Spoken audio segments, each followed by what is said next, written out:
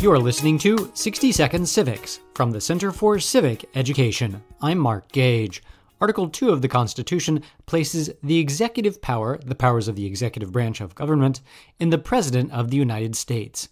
Unlike Article 1, which gives Congress those powers herein granted, Article 2 does not define executive power. The Constitution lists some of the President's powers, but those listed have never been thought to be the President's only powers.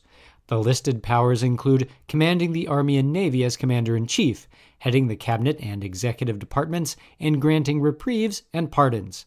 A president's constitutional powers also include making treaties, subject to the advice and consent of the Senate, as well as nominating ambassadors, public ministers, consuls, and judges of the Supreme Court and other federal courts. Presidents have the power to recommend legislation to Congress, review legislation passed by Congress, and return bills to which he or she objects. Presidents are also the nation's chief diplomat. They receive ambassadors and other public ministers. The Constitution further directs the president to take care that the laws be faithfully executed. It also requires the president to take an oath that includes a promise to faithfully execute the office of president and preserve, protect, and defend the Constitution of the United States. Presidents have asserted many reasons to justify a broad definition of executive powers, particularly in times of national emergency, such as the Great Depression and war.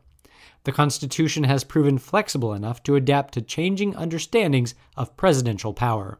That's all for today's podcast, 60 Second Civics, where civic education only takes a minute.